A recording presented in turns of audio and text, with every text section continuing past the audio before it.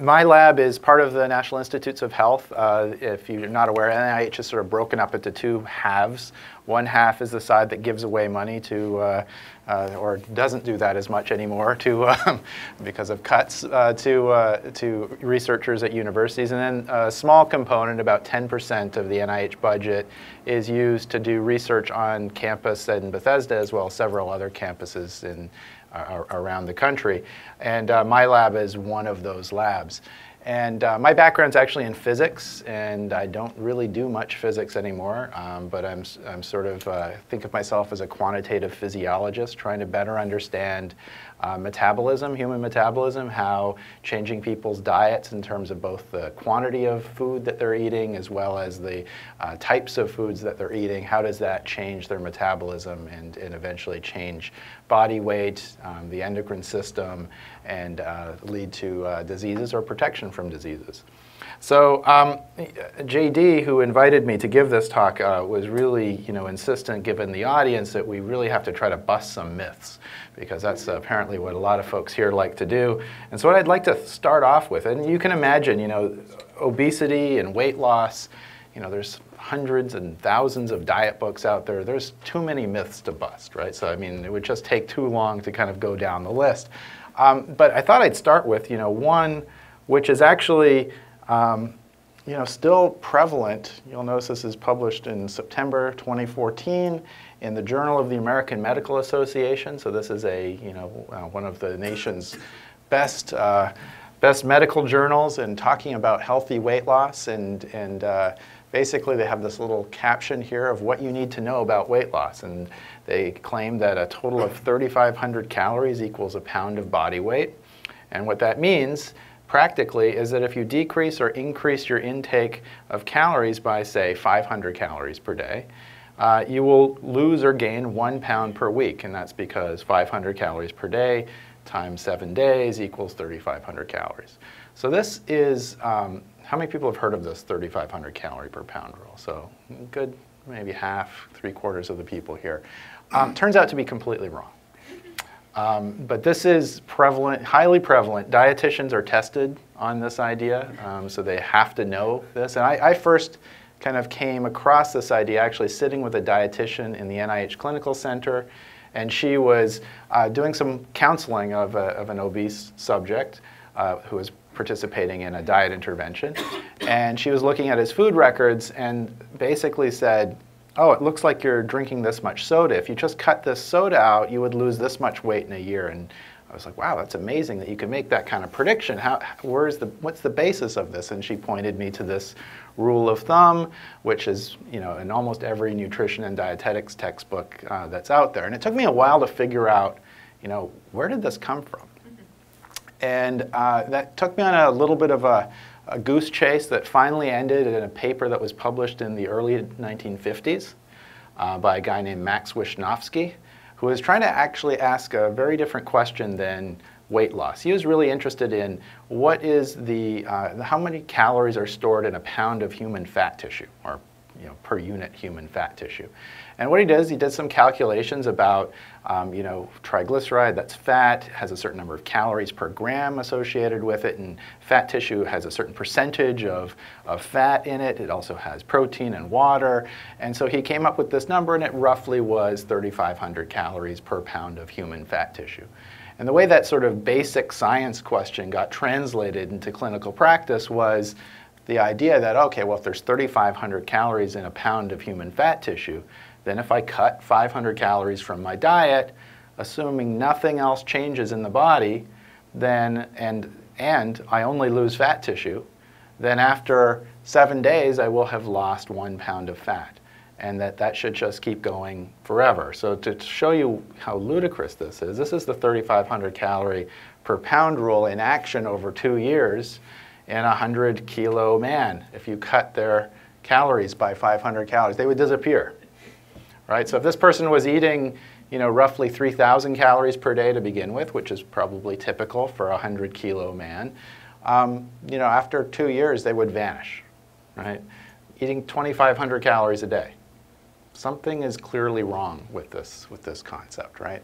And so I was interested to try to figure out, well, if not only is it wrong, but how do you fix it, right? Because it's one thing to just, show that something is a myth. It's another thing to actually replace it with something that's practical and usable and something that people can actually make better predictions of.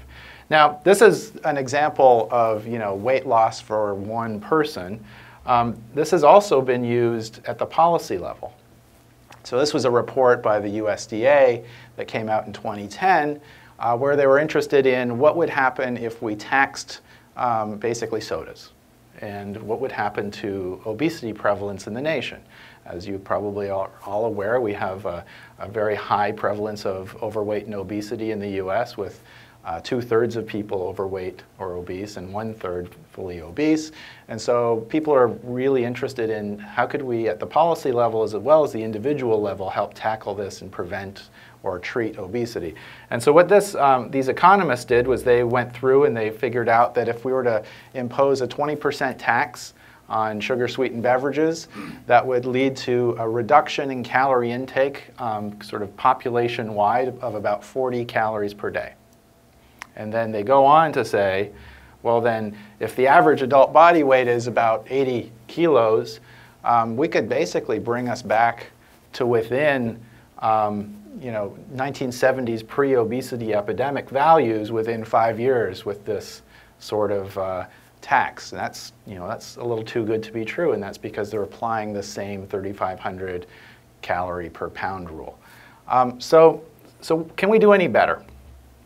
And so, like I said, my lab at the NIH started off as just a sort of computational lab, trying to figure out what do we know about human metabolism? How does changes in the food that we eat, in terms of, in particular, the macronutrients, carbohydrate, fat, and protein, how do those fuels interact in the body?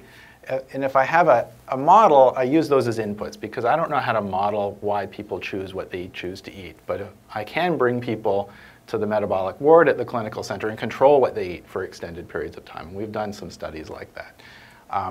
But if I have those as inputs and I make changes to both the number of calories as well as the macronutrients, that's the carbohydrate, fat, and protein content of the food, how does that model adapt to those changes in foods? And in particular, how does it decide which fuels to burn, right? So you get your energy to drive your cells from burning carbohydrate, fat, and protein. And how does the body and the cells choose which combination of fuels to burn? And how does that then translate to changes in the composition of the body? Not just the weight. Weight is an interesting output of this model, but I'm also interested in changes in your lean tissue mass as well as your fat mass. After all, obesity is not just a problem with weight, it's about having too much fat. And that's the more clinically relevant thing. And then there's all these exchanges that take place in the body, these what I'm calling metabolic fluxes here. And we know a lot about the endocrine regulation of how different fuels are shuttled between different tissues in the body, and how the diet and the hormones play a role in that. And then finally, how does the number of calories that the body is burning, it's the energy expenditure, how does that change when people go on diets or change their physical activity? Both their resting calories, when they're not doing anything, they're just laying in bed, or their total number of calories that they're burning. So the idea back when I started this program was to build this model of human metabolism using, there's a vast quantity of data that's out there over decades and decades of careful research where people have made manipulations to diets on metabolic wards where we know what people eat, and then have made some measurements about several of these outputs of the model. And over the years, we learned a lot about the endocrine regulation of these processes. And so the goal was to build a mechanistic mathematical model of how the body does this. I sort of thought of this when by analogy, if you were to design a flex fuel automobile, right, that could run on diesel, could run on ethanol, could run on regular gasoline, and it didn't matter what was in the tank already, right? Whatever was cheaper that day, you could just kind of fill up at the gas station, and yet perform, pretty optimally for at least short periods of time. That's what the human body does. It has these 3 macronutrients, carbohydrate, fat, and protein, and we can vary those quite a lot over short periods of time, and yet the body runs perfectly well on that. And it's a little bit more complicated because you don't have a gas tank. Okay, you're actually built out of your fuel. And you're constantly turning over the pieces of your body that are built out of this fuel, and so we have to regulate that process. And so we know a lot about that physiology, and so I went ahead and built this model. Here it is. So I thought for the rest of the talk I'd just walk through equation by equation. Now you're probably not interested in that. If you are, you can read these 2 papers in the American Journal of Physiology. What you're more interested probably in is once you've built this model, how do you know it's any good? How do you know it makes real predictions? Well, the way you do that is you do this model validation exercise. And then you compare predictions of the model with data from completely independent experiments that weren't used in any way to build the model. And you're only allowed to change the initial conditions of the model. In other words, if you're going to try to simulate an experiment in a lean young man, you're allowed to start the model off with the body weight, composition, resting metabolic rate of a lean young man, and then you feed the model with whatever was fed in that experiment, and you make comparisons with the data. Okay? And similarly, you can, if you're now doing another validation experiment with an obese woman, you can start the model off with the right body composition and the right metabolic rate of an obese woman and feed them in that study. But you're not allowed to fiddle with any other parameters. Okay, that's the sort of game you play. And we've done this now with dozens of experiments with men and women, lean, obese, overfeeding experiments, underfeeding experiments, experiments where you swap out carbohydrate and fat. And you can read more about those in these 2 publications. But I thought I'd share a couple of examples that aren't in these publications that we've done more recently. One is a very old study. It was conducted by Benedict near the turn of the 20th century on a single individual. And this was a time in history which is kind of interesting. There were a proliferation of people called hunger artists. Has anyone heard of this kind of thing? So this is it was for entertainment's sake. People would starve themselves for periods of time. Not for their entertainment, but for other people's entertainment, and they would make money doing this. It was a profession. I guess television was pretty bad back then. So this was one person who was from Malta and came to Boston to Benedict's laboratory because of 2 things. One, Benedict wanted to understand the physiology that was going on when these people were starving themselves. And number 2, this person wanted to have the longest documented fast that was yet occurred, and so he wanted to fast completely for 31 days, with the exception of water. He's allowed to drink water. And so what we did in this particular validation experiment was we started off the model with this person's initial weight and height and sex and some estimates about his body composition, because we didn't have that information back then. He was about 60 kilos, so not a very big guy. And for the first couple days, he was allowed to eat, but they measured what he ate. And so we actually fed the model with what he ate for those 2 days. And then he ate nothing for the next 31 days. And so the dots here are the data. The curve here is the model prediction. Okay, so not bad. I mean, it might lose a little bit more weight than it should over the first little week or so, but otherwise pretty good. Okay. Underneath the hood of this, it's not just a body weight model. It's also predicting something about what's going on in terms of the physiology. And so what I'm plotting here are the breakdown rates of basically the endogenous or the body's fuel sources. Okay, so lipolysis is the term for the breakdown of fat from the body and the release into the circulation. Okay, and so when this person started fasting at day 0, the rate of breakdown of fat from this person went up, sort of plateaued after about a week, and then kind of stayed there, maybe started to slowly go down. Glycogen is the body's storage form of carbohydrate. Okay? And you can see that upon the induction of fasting, is going down. It's not going up, right? So it's basically depleting the glycogen that was there.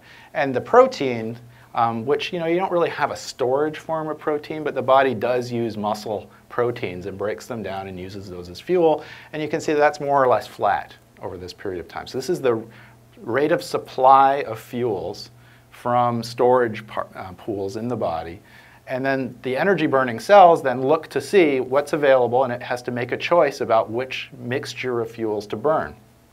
And the model makes some predictions about that. And that's what's called oxidation. So we have carbohydrate oxidation crashes. Fat and ketone oxidation goes up and then sort of reaches the majority. And protein oxidation gets suppressed a little bit. Okay? Now, we don't have measurements of these things directly. But what we can do is we know a lot about the chemical stoichiometry of carbohydrate, fat, and protein oxidation. We know exactly how many oxygen molecules get consumed and how many CO2 molecules get produced when we burn these different fuels. And so what we can do is we can make predictions about, in total, given these oxidation rates, how much oxygen was consumed and how much CO2 was produced. And the ratio of those two things is something called the respiratory quotient, and that was something that Benedict did measure. And so all you need to know about the respiratory quotient is that if it's 1, it means you're burning all carbohydrates, and if it's 0.7, it means you're burning all fats. Okay, so we have measurements of this in this person over the course of this 31-day fast. And again, the dots here are the data, and the curve is the model prediction. And so what you can see is that the model is correctly predicting both the time course and the magnitude of the shift from a primarily carbohydrate-burning person to a primarily fat-burning person over the course of this fast. And we're not fiddling with parameters here. We just start the model off and fast it and see what it does. Similarly, you can see how many total calories this person is burning, as well as how much at rest. And so, it might not do so great over the first couple days of resting, but more or less matching the rate of decrease in calories. So that's something kind of interesting, right? This notion that, according to that 3,500 calorie per pound rule, that nothing happens in the body when you cut calories. Well, clearly something does, right? Your metabolism slows down. And that's going to be a common theme that we'll talk a little bit more about. And this is just one example of that. And then finally, we can look at other things like how much ketones were excreted in the urine and compare that with the data, as well as how much nitrogen was excreted, and look at the comparison. So again, the idea here that I'm trying to get across is that the model's, number one, behaving reasonably, and number two, it's actually modeling the detailed physiology underneath these metabolic adaptations that are taking place. So here's another example of a validation experiment that we conducted. This was a study by Rudy Leibel, Jules Hirsch, and Michael Rosenbaum back in the mid-90s, published in the New England Journal of Medicine. This was not a fasting person. This was a group of obese subjects who stayed for 9 straight months on their metabolic ward. So they didn't go home. They fed them all their food. In fact, they didn't feed them any food. They only fed them liquid diets, okay? Because then you can really titrate exactly how much they're eating. So these obese people spent 9 months drinking only these liquid diets, which Michael Rosenbaum tells me taste like cardboard, basically. And the idea of this experiment was to give them 800 calories a day until they lose 10% of their body weight. And then you ramp them back up on the same liquid calories until you balance their body weight for a period of a couple weeks. Okay? And then you do the whole thing over again until they lose 20% of their body weight and ramp up the calories again and maintain that new body weight. So we started off our model with the average obese subject in this experiment and fed them this energy intake. And this is what we get. Again, the curves are the model predictions, and the boxes or triangles are the data points. And what you can see is that the total energy expenditure, that's the total number of calories that are being burned, drops very quickly. It starts its descent downwards. Okay, so they're really suppressing how many calories they're burning. A lot of that's coming from how many calories they're burning just at rest. Okay, and some of it's coming from the physical activity calories. And then when they're ramping up at the same weight, you can see that there's a difference between the dynamic part when they're losing weight and then when they're weight stable, right? So there's that bump up in the number of calories that they're burning even though they're weight stable. So it matters whether or not you're in active weight loss or maintaining a stable body weight, even though the weight at those time points is equal. You can see that they actually measured that in the resting metabolic rate. At the very end here of the active weight loss phase, that is suppressed more than when they are maintaining that same body weight. So these metabolic adaptations are taking place, and the model accounts for those. How about the body weight changes? So here's again, the weight changes, how much is coming from fat mass and fat-free mass or lean tissue mass over the course of this 9-month experiment. So you can see that the weight changes that we're predicting are pretty close to what was actually measured, as well as the composition of that weight change, the fat mass and the fat-free mass. Incidentally, if we'd used the 3,500 calorie per pound rule to predict what these folks would have weighed, I think we would have been off by about 80 pounds at the end. Okay, so not a good predictor of what happens to people's body weight when you change their calories. Okay, so here's an example, another sort of extreme example, that my lab actually did some measurements with, along with a collaborator, Eric Ravison, at the Pennington Biomedical Research Center. And I came home from the lab one night and I watched the tail end of this program called The Biggest Loser. How many people know about this program? So pretty much everybody. You may not have watched it, but I wasn't a regular watcher, and so when I went home, I saw these people stepping on scales and hearing, oh, you lost 15 pounds this week. You lost, 20 pounds this week. I'm like, how is that possible? It's just, from everything I know about weight loss, it just doesn't make any sense that you could lose weight that quickly. And so I basically contacted the physician who was in charge of the care of these folks, and I asked him, how many calories are these people burning? Because I saw, in the next episode, them on treadmills and getting yelled at, but I didn't really answer the question that I had was, how many calories are they burning? How many calories are they eating? What's happening to their metabolism? How much of their weight loss is coming from fat versus lean tissue? And he didn't have answers to any of those questions, except for the body composition, because he was actually making really nice measurements of body composition using the same methods that we use at the NIH. But he didn't know how many calories they were burning. He didn't know how much of their metabolism was slowing down. He didn't know about how much they were eating. And so I sent one of my postdocs, and Eric Ravison sent one of his postdocs to this ranch in Malibu where they were doing this show, and this was the winner of season 8, the season that we studied. And in 7 months, this person lost 239 pounds. That's a rate of weight loss that's much quicker and much more than you would get with those bariatric surgeries you may have heard about for extreme obesity. So I was just really curious, what's going on with the metabolism of these people, and does our model, even in these extreme conditions, actually do a reasonable job of simulating those metabolic changes? So basically, here's the average data. So this is the mass change on average for the folks over the duration of this 7-month period. For the first 13 weeks or so, people are spending time on the ranch. We're getting these weekly body weights. Again, the same sort of pattern here. The boxes are the data, the curves are the model simulations. While they're on this ranch, the average rate of weight loss is 1 pound a day. Okay?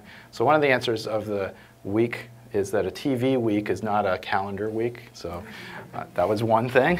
But 1 pound a day on average, that's an impressive rate of weight loss. And then basically what happens is then after they leave this ranch, they go home with instructions to keep it up, right? They go back to their regular life, and the idea is, okay, you can keep up this sort of weight loss. We're going to bring you all back to Los Angeles at the end for this big finale and make all these other measurements. And it's part of a competition, and so there's some incentive to actually do this. So people go home and their rate of weight loss slows, but it slows by 1/2, so they're still losing 1/2 pound a day on average. Okay, so it's just an incredible clip of weight loss. The other thing that you might notice here is that the vast majority of that weight loss is coming from fat mass, right? Only a little bit is coming from sort of lean tissue mass, and that's actually really important. And it's better this way. The greater the weight loss that comes from fat versus lean, the better in terms of kind of function of the body. So, and the model is predicting that. Why did that happen? But we also measured how many total calories they were burning. We used a fancy technique with 2 isotopes of water and looking at the rates of elimination in the urine. We actually dosed them with these 2 isotopes at baseline before they knew that they were actually contestants on the show. We knew that they were contestants. They didn't know. Each dose of this water costs about $1,000, so we didn't want to be wasting a lot of this dose. And so at baseline, they're burning about 3,700 calories a day. Okay, this is without exercise. This is just these folks doing their day-to-day life. And then 6 weeks into the program, we dosed them again, and their total number of calories that are burning went up by about 1,000 calories a day. And then when they came back at the very finale, they're down, around 2,500 calories a day or so. So, how much was exercise? Well, to get that curve, our model had to simulate a pretty dramatic increase in exercise. So this is just the calories consumed during the exercise. Getting upwards of almost 2,000 calories a day towards the end of this time on the ranch.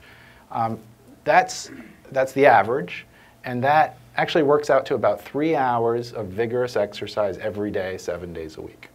Okay? And that actually corresponds to what they do on the ranch when they're observed. Okay?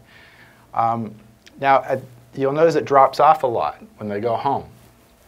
But something that you probably don't know about exercise is that the energy cost of exercise depends on both the intensity and duration of the exercise as well as how much you weigh.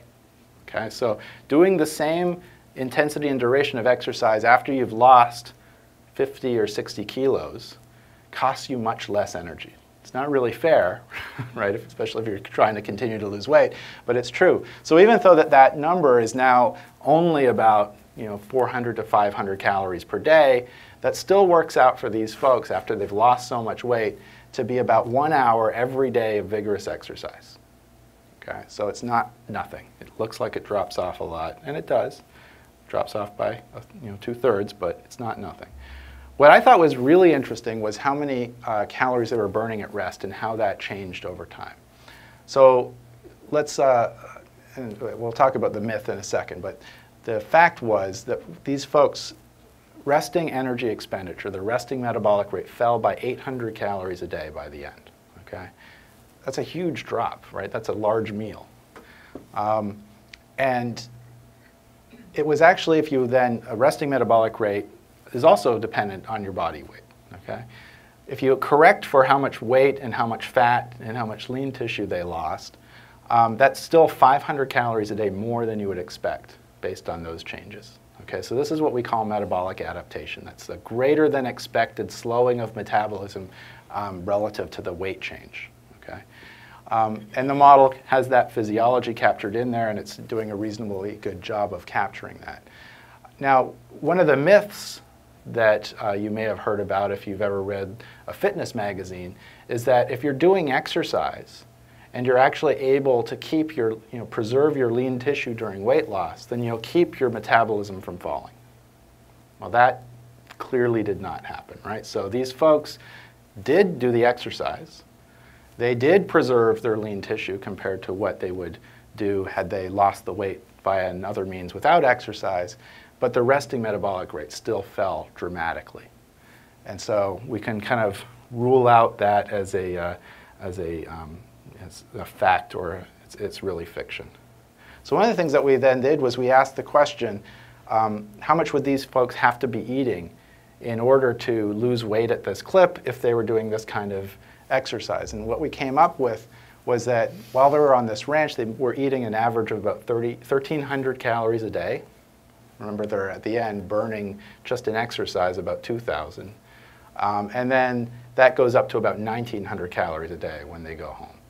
So this is not a sustainable program, right? This is not something that these folks could do forever. They would waste away. They would do something like that 3,500 they would die. They could not sustain this. But it explains that rapid clip of weight loss and what we observed. We can ask some questions now that we have this model. We don't know the answers if this is really what happens, but it's interesting. So what if they had only done the cut in calories in their diet and their exercise had stayed at 0? versus what if they'd only done the exercise and kept their calories at that high level? So we can run those two simulations and ask, how much weight would they lose, how much would come from fat, how much would come from lean tissue. And here's what we get from that simulation, is that the diet alone would lead to more weight loss, but less fat loss. And in fact, with the exercise alone, they would lose more fat than they would lose weight. So they would actually increase their lean mass a little bit, despite the fact that they're in this huge degree of calorie imbalance. They're not eating as much as their body is burning. So that's an interesting concept, and it's behind the first part of that myth, right? If you do the exercise, you're able to preserve your lean tissue mass, but your fat mass is going down a lot. And then in this case, you'll notice that about 2/3 or so is coming from fat mass, but a third, or about 30%, a little bit more than 30%, is coming from lean tissue mass loss. So that's quite a bit, right? That's a good chunk of lean tissue that's being lost over the course of this. Now, do we know any other way to lose a similar amount of weight and see if this kind of prediction of how much comes from fat versus lean is true? Well, we do. We know about this surgery procedure called Roux-en-Y gastric bypass. People lose about as much weight in a year as the Biggest Loser folks lose in 7 months. And so what we did was we collected a group of 13 Biggest Loser subjects and matched them up with 13 bariatric surgery subjects and said, okay, well, what was the percentage of weight change, and the weight change was the same, coming from lean versus fat, fat-free mass versus fat mass. And you can see that we're way below 20% in the Biggest Loser case, but the gastric bypass case is indeed about a third of their weight loss is coming from fat-free mass. And they're not doing a lot of exercise. So the idea is that this is, in some sense, validating that prediction of what happens with diet alone versus diet plus exercise. Okay. So one of the things that we did was built a simplified model as opposed to all of those detailed metabolic fluxes and changes in fuel metabolism. And in 2011, we published that model in The Lancet. And along with it, we published this little applet, Java applet, called the Body Weight Simulator. It was written by an undergraduate math student in my lab. We didn't really expect this to be, very popular, but it turns out that now close to 2 million unique users have used this little applet. And the idea is on the left, you enter in your baseline information about your current weight, your height, your sex, and answer a couple questions about your physical activity at work and at leisure time. And it gives you an estimate of how many calories a day you're currently eating and burning to kind of maintain that weight. Then over here, you go over and say, okay, my goal is to weigh a certain amount in a certain number of days. And what this calculator will do then is it will calculate how much you have to change your diet and your physical activity or exercise in order to reach that goal, and then perhaps even more importantly, what you have to do permanently after you reach your goal to kind of maintain that weight loss over time. And so this has been a pretty kind of crazy successful part of what we put out there. And right now we're working with the USDA to make a much more user-friendly version, and it will be kind of coupled with their nutrition database to kind of make that more user-friendly and more useful for people. This has also been incorporated in some mobile apps. So this was one, if you just look up BW Simulator, there's a free app that was written by my colleague Carson Chow, very bare bones version. And then there's another one by the Tactio Health group who implemented this in their program, and that you can then track your weight along with your predictions and that sort of thing. And as far as I know, they're the only ones out there that are using our model to kind of make these sorts of predictions. Everybody else uses the 3,500 calorie per pound rule. So you will be sorely mistaken if your weight does not follow what you would expect using those apps. Okay, so what about, I've talked to you about this research use. I've talked to you about some examples of very extreme cases.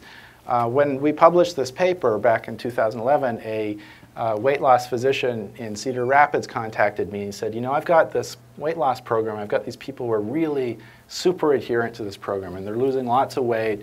And you know, I'm just wondering, in this practical, real-world clinical situation, does your model do a reasonable job of predicting the weight change, and what can we learn about this?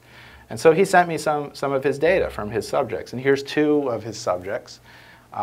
And again, the dots here are the data points, and the solid line is the best estimate for an individual, and the dashed lines are just some confidence intervals, given that we don't really know how many calories they were burning to start off with. We don't really know how they've changed their physical activity over the course of this, of this intervention. So this is 2 of the subjects clearly doing what you would expect based on the simulations. If you look at all 60-plus subjects, and I plot the weight change versus the modeled weight change versus the data, you can see that these all fall very close to the dashed line of identity, which would be a perfect prediction. They're highly correlated with each other. And I've actually labeled these in 2 different ways. One is the solid dots, and the other is the open boxes. And it turns out that the open boxes were outside that weight loss range, okay? And most of them fell on the less weight loss than would be expected based on our model. And then several people were within the expected weight loss range. And so even in this group of super adherent subjects, at least according to the clinician, there were people who were falling outside the expected amount of weight loss. And so this, he is now using this model to say a couple things. There's 3 reasons they could fall outside that weight loss range, and they're all clinically important. One is that they're not actually as adherent as they should be. Okay, so that's probably the most obvious one. They say that they're eating only the diet that they're eating, but they're actually cheating a little bit. Another reason is because the model's wrong, right? The model has the changes in metabolism that were built on this research basis and worked for the majority of these adherent subjects actually don't work for these people. And that's clinically important because it means that their metabolism is somehow abnormal and responding differently than normally. And so that's also clinically important. And then the third reason it could not work is because they're changing their physical activity in ways that are not predicted by the model. They might be actually slowing down. So they're on this diet, they're adhering to the diet, their metabolism is slowing exactly as you'd expect, but then they're also not moving around as much, right? And so that's another reason, also clinically important. And so we're really excited about using these kinds of tools clinically to kind of help physicians and patients manage weight loss programs. Coming back to some myths, or what I think is, there's this title, The Fundamental Flaw in Obesity Research, and I kind of alluded to it a second ago. And then a more recent paper that came out where they basically claim that making energy balance measurements is actually worse than nothing.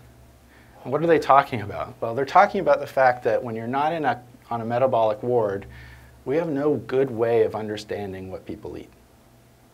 When I first learned this, because I'm still relatively new to this field, that was just mind-blowing, right? The fact that we don't have a good way, or at least an inexpensive way of measuring what people eat, right? Despite like the proliferation of apps and things like that. So most studies use some sort of self-reported way of calculating what people eat. So here's a diet record. So people actually, weighing and measuring out exactly what they eat. Or another method is called the food frequency questionnaire. You go through some extended period of time, say the past 2 weeks, how many times did you eat apples? How many times did you have a hamburger? How many times, what was the portion size? These are all methods that have been used for decades in nutrition research. And what's been shown, again, using that doubly labeled water method, those 2 isotopes that measure how many calories people burn, well, if you total up all of these calories and you actually measure what they were burning, there's a huge offset. There's a bias. Now, the bias is in the direction you'd expect. People report eating much less than they actually eat. Obese people report proportionately more of a discrepancy. And those data early on led to a lot of the ideas that obese people were hypometabolic. They didn't burn as many calories because if you added up how many calories they were eating, it was always this really low number. And I don't know why that is. Some of them might just be outright lying. I don't necessarily think that's the case. It's an interesting question. But the problem remains. How do we measure what people eat when we can't just ask them or can't just let them do these detailed reports? So there's some new technologies on the horizon that are trying to kind of get at that. Edward Sazonov at the University of Alabama is constructing these devices that count how many times you chew and swallow, as well as little cameras that kind of take pictures and take pictures of the food before and after you eat them. There's also these little wrist-mounted sensors that are actually little gyroscopes that are tuned to detect bites that you count. So there's all sorts of new things on the horizon that are really being tackled to try to, or they're trying to tackle this fundamental flaw in nutrition research. But how would you know if any of them worked? How could you validate them, right? Well, the one way that you can validate them is by looking at this gold standard. And this is something called the energy balance equation. It basically says energy intake, the calories that you eat, is equal to the energy expended, the calories you burn, plus any changes in energy stores in your body, okay, over some period of time. So these are rates, calories per day, calories per day, calories per day. And so you can measure these things. Again, that was this doubly labeled water, which is the $1,000 glass of water that I told you about. You can do some sophisticated body composition assessments, again, pretty expensive. And to get an idea of this over time, you've got to do this repeatedly. So this is extraordinarily expensive, but this is how you would have to validate any new method for measuring what people eat. And there's actually not a lot of data sets where this has been done. So our idea was, look, we've got this model that when we know what people eat in the research setting, and we have this model that does a pretty good job of predicting how many calories they're burning, how that changes, what their body weight and body composition is going to do. So why don't we take that same model and just ask the inverse question? If we measure what people eat, if we measure what they weigh and how that changes, could we predict how they've changed their calories in their diet? Okay, that's the idea. And let's compare that to a case where we actually have that gold standard information. So here's a given individual who participated in this study called Calorie, which is this comprehensive 2-year study with repeated doubly labeled water and DEXA measurements. So these very expensive measurements. I don't even want to consider how expensive this was to do, but they did these repeated measurements at these different times in 140 subjects over a 2-year period where they were intentionally imposing calorie restriction. It was really an aging study. You maybe have heard of some theories about calorie restricting, protecting, and extending life. That's what this study was about. But fortunately, they had these weight trajectories, and they had these very detailed measurements about what happens to the number of calories they're actually eating. And so here's one example of one person from that study. This is kind of what the data look like for this individual. This person cut, on average, this is the mean and the confidence interval, a little less than 600 calories out of their diet to begin with. And then that sort of went back up to about 300 calories and 250 calories or so. Using just the body weight data, this is what our model predicted. Okay, so not too bad. This is one of the better examples. Okay, but if I look at all 140 subjects, this is what their weight change curve looked like. And if for every individual subject, I just plugged into our model their weight change and asked how much did they change their calorie intake and use this very expensive method to compare it to, this is what you get. So we have different numbers of subjects at different periods because there was data missing from different periods. But you can see that the model is very close to this doubly labeled water DEXA method. It's within 40 calories of the mean in every case. So we're really excited about this new methodology because not only can you use this retrospectively like we did here, where people have collected body weight data and they want to figure out how much people ate, we can do this prospectively, right? We can track people's body weights as they're losing weight and figure out how they've changed their diet. Maybe that can give them some information about what to do in the future and what they have been doing in the past. So for example, this is the time course of a typical weight loss program, outpatient weight loss program, in not super adherent subjects like that other example I showed you, but in typical subjects. This is data from Stan Heschke's group in New York, but practically every outpatient weight loss clinic can show you data that look very much like this. And what happens is people lose weight for about 6 to 8 months, then they plateau, and then they slowly regain. And if you use the self-report methods, or you just sort of read how investigators have interpreted what's causing this sort of weight pattern and the regain, they'll tell you that what's happening is that you cut people's calories initially, and they lose weight, but their metabolism is slowing down. And that's true, right? I showed you those curves before in that data that shows that that's true. And then they say that by that 6 to 8 month time frame, their metabolism has slowed down to match the number of calories that they're eating. Okay? And so now they're still on this diet, but they're not losing any more weight. So they don't feel the incentive to stay on the diet, and so they slowly lose adherence. That's the story that's typically told to explain this weight trajectory. So what we can ask is, well, does that match up with what our model says, right? We can do that same method that I just showed you, plug in this curve, and ask, what is the changes in calories that would have to be taking place in order to give this change? And the answer is it gives a very different picture. This is the prediction of the model. It says that there's basically an exponential decay of diet adherence. So people are really good initially at cutting their calories, but then they basically lose adherence quite relatively quickly. And if you actually then plot that alongside the weight, you'll see that there's this sort of disconnect in time, right? So that even at the point where this person has lost their maximum, that's their point of maximum success, they're almost all the way back up to where they started in terms of their adherence to the diet. And there was this long period of time where they were slowly increasing how much they were eating and still losing weight, giving the wrong message, right? It's like you can cheat a little bit more and more, whether that's conscious or unconscious, and still lose weight. So that by that sort of nadir, they'd lost 80% of their adherence to the diet. So that's kind of interesting. I don't know if this is true or not. This is what our model suggests is happening. And so we're doing a study now at the NIH to actually validate this using the same sort of doubly labeled water DEXA method in obese people in weight loss programs. We can also ask another question about, okay, well, you know, the weight loss is good, and they sort of plateau, and if they just stayed down, that would be great. What would it have taken just to keep them down, right, instead of regaining? So we can ask that question. It's kind of interesting. There's not a lot of permanent change that has to take place in order to maintain weight loss. It works out to about 10 calories per day per pound of permanent weight loss.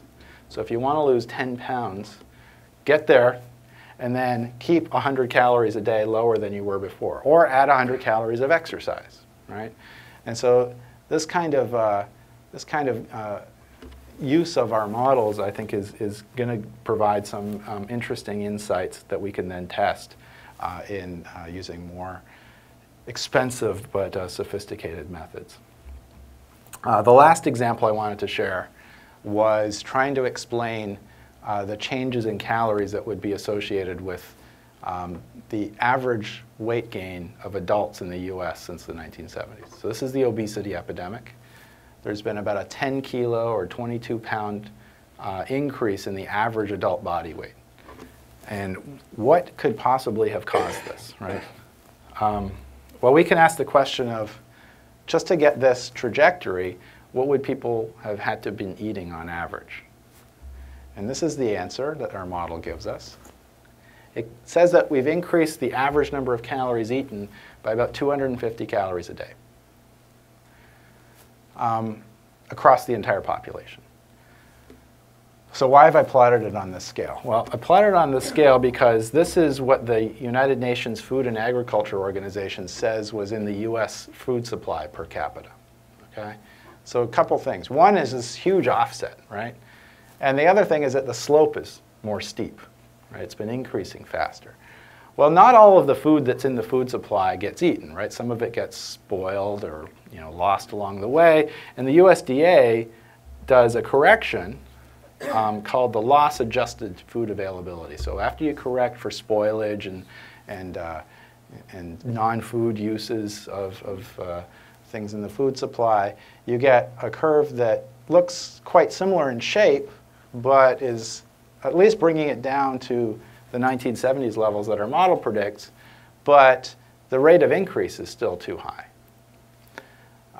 So we can ask the question, what if we'd actually eaten what the USDA thinks we'd eaten, right? So plug the model in the forward direction in, and this is what the simulated body weight, average adult body weight would be. So close to a little bit more than 200 pounds on average, compared to what the National Health and Nutrition Survey, examination survey says, right? So where did these missing calories go? This is kind of like we can't account for them.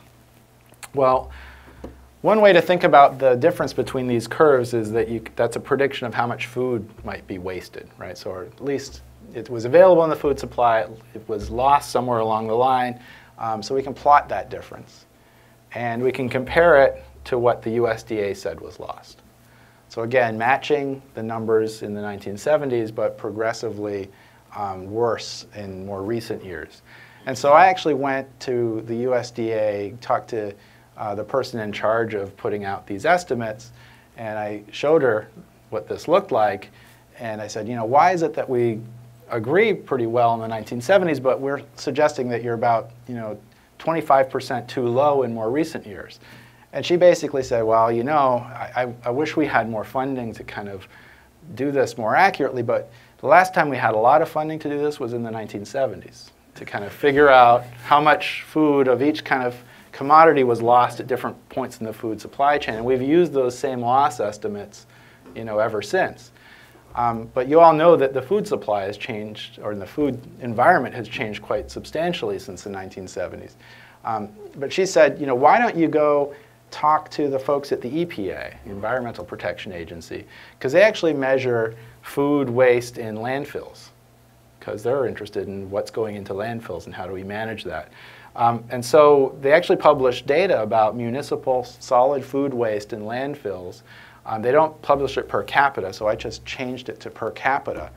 And both of these scales are tripling, so you can compare the slopes. So there's been a parallel increase in food waste in municipal landfills. It's 50% increase since the 1970s. So what does that mean? I think it's really interesting. It turns out, and we document this in this paper, that about 40% of the food that's produced in this, or imported minus exported, the food that's available in the country is not eaten. 40%. It turns out that just to produce the food that doesn't get eaten, we use about a quarter of the freshwater consumption. So a quarter of the total freshwater consumption in the US, just on the farm, goes to produce food that doesn't get eaten. If we were to bring back per capita food waste back to 1970s levels and somehow make that food available to be eaten, not eliminate it, just bring it to 1970s levels, we could fully feed 60 million people. So, I mean, these are not small numbers, right? And then there's all of the greenhouse emissions and all of this other stuff that you can think about. I think we worked out just on the farm, this would be about 300 million barrels of oil a year just to produce the food that doesn't get eaten, just on the farm before you start transporting it. That's about equivalent to all of the offshore drilling combined. So it's a huge number. So we actually came up with what we call the push hypothesis for the US obesity epidemic as a result of looking at these numbers. And it's a hypothesis. And the hypothesis goes something like this. We've had a lot of changes in agriculture. In particular, lots of really good research has made agriculture very efficient. We've changed the subsidies and the policy structure, which has really increased production of food. in particular corn and soy. We're really good at growing corn and soy. We're really good at figuring out how to feed livestock these grains that they normally wouldn't eat if you give them the right set of antibiotics. That's driven the cost of food down quite dramatically over this time period.